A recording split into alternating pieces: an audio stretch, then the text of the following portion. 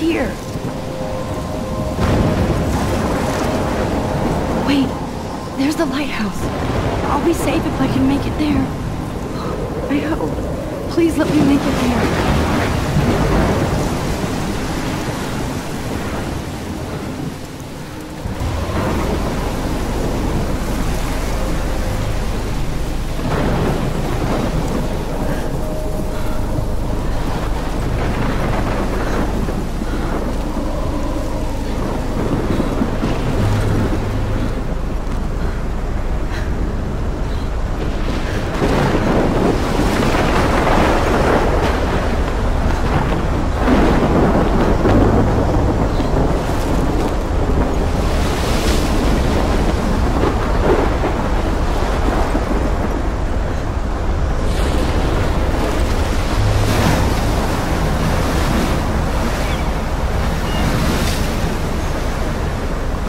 Holy shit.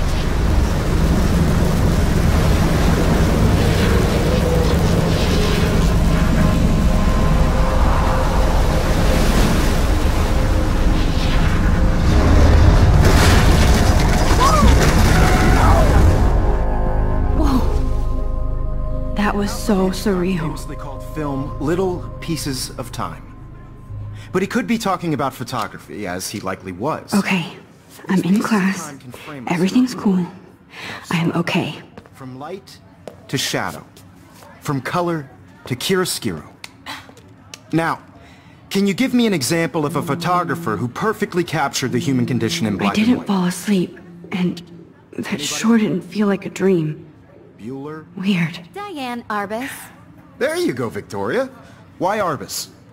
Because of her images of hopeless faces. You feel like totally haunted by the eyes of those sad mothers and children. She saw humanity as tortured, right? And frankly, it's bullshit. Shh. Keep that to yourself. Look at this crap. How can I show this to Mr. Jefferson? I can hear the class laughing at me now.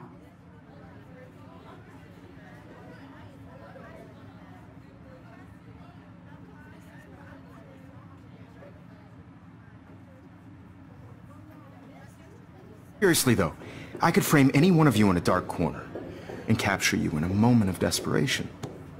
And any one of you could do that to me. Isn't that too easy? Too obvious? What if Arbus chose to capture people at the height of their beauty or innocence? If anybody else looked at this, what would they think?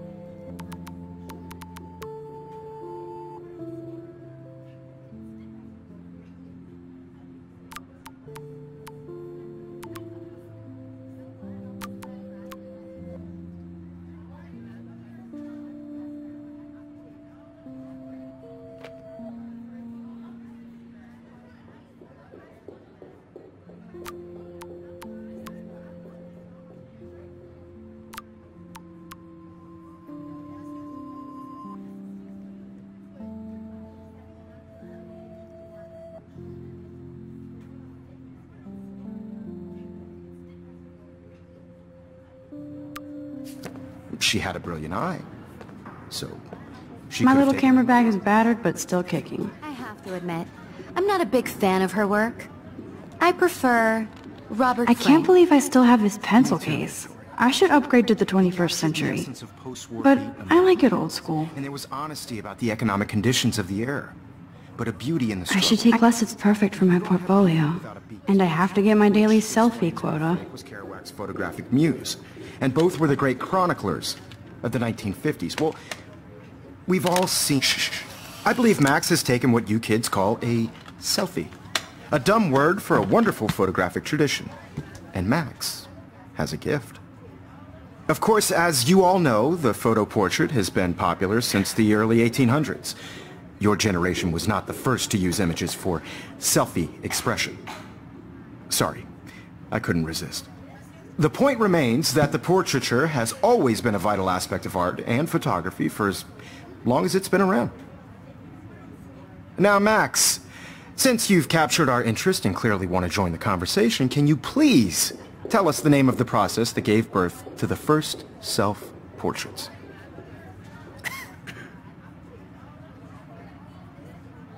I did know, but I kind of forgot. You either know this or not, Max.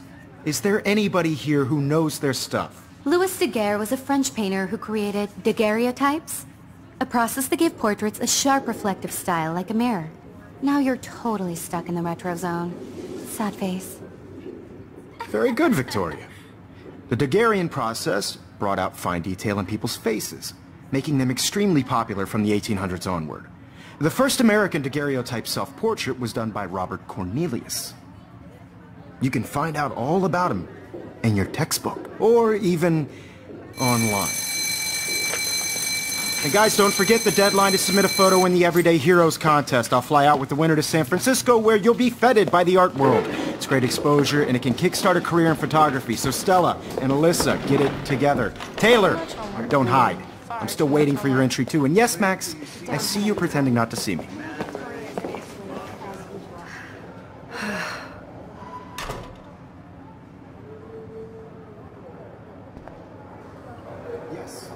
Victoria doesn't waste a second kissing ass. You're submitting your photo for the competition, everybody. Of course, Victoria has to have the bestest... I should have known. She'll have better equipment than Blackwell.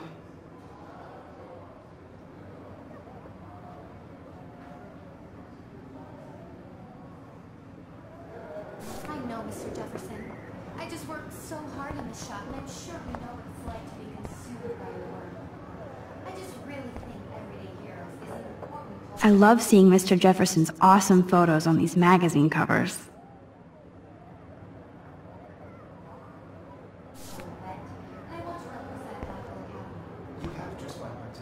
That printer is amazing.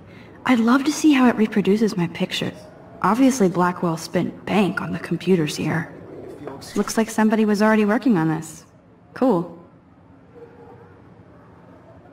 From this process, but I also want everybody to know that this photograph... That was amazing when Mr. Jefferson took a class picture the first week. Even though I didn't want to be in the picture at all, it was fairly fucking cool to watch him at work framing us.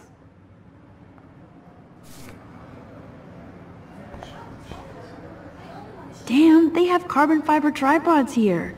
The ball head even has a pan lock. God, I'm such a photo nerd. Huh, this might make a cool shot.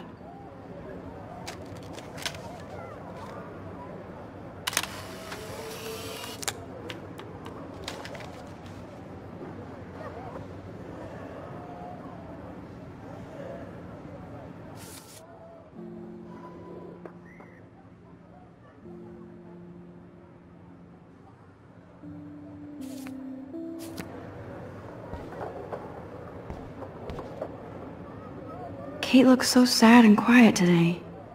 Hi, Kate. Oh. Hi, Max.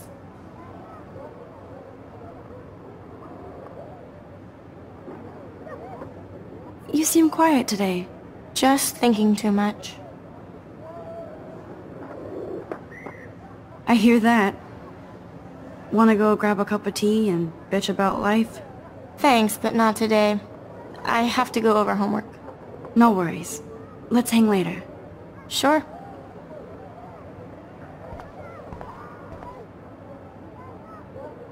Now I wish I wouldn't have read this. Purge.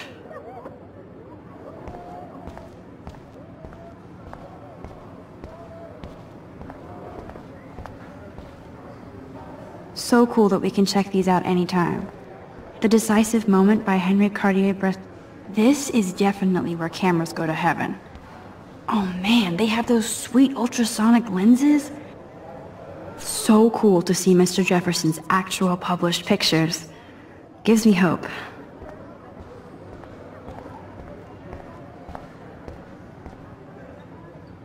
Man, he even has the best plasma HDTV for a class monitor. Even in pictures, the forest around here always looks mysterious. You can never escape the lighthouse here.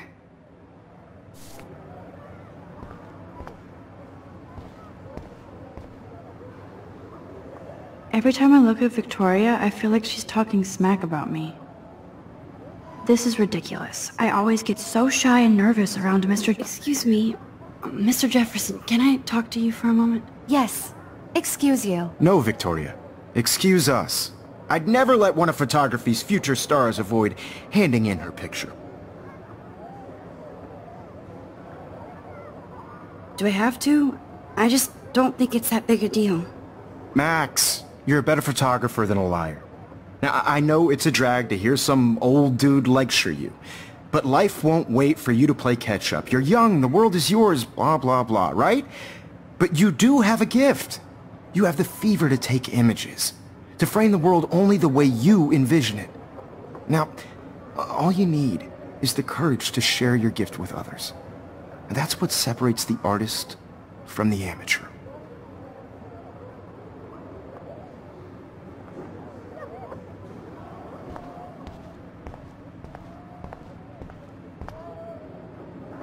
Whoa, Mr. Jefferson is not messing around with that monster. He probably paid 20 grand for that camera. I bet he gets pristine digital images. But I still dig my little instant camera. Here's the poster for the contest. Mr. Jefferson really expects me to enter. Why? I don't know if I'm ready for my 15 minutes of infamy.